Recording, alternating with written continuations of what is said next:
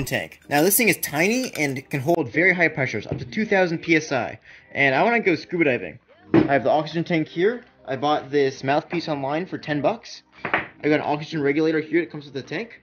I got some various fittings here to fill the tank and connect the mouthpiece to the tank. Okay, to fill the tank, we're going to be removing this gauge right here. Then I'll screw this paintball fitting in. And what I've done to make a one-way paintball fitting valve is I've put a small O-ring, and then I've added a screw on top, so when high pressure comes on this side, it'll lock shut. All the fittings will have Teflon tape on them to ensure they don't leak.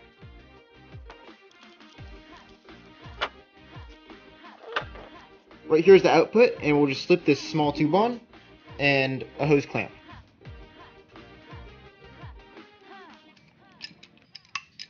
And we'll tighten this, and this will keep the hose from coming off.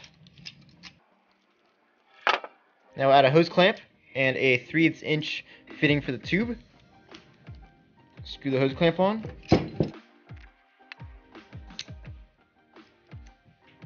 We need to pour some water in this thing so the pump can cool the compressor.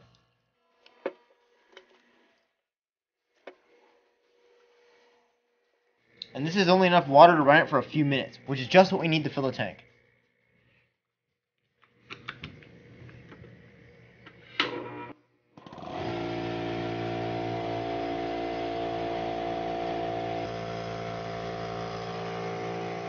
After that, the cooling water is very hot and steaming, and we're at 2,000 psi.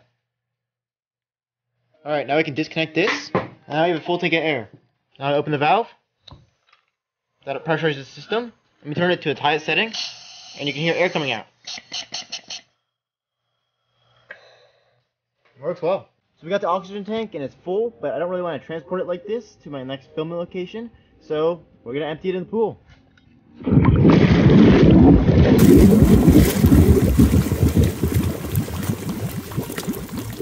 There's smoke coming out of it.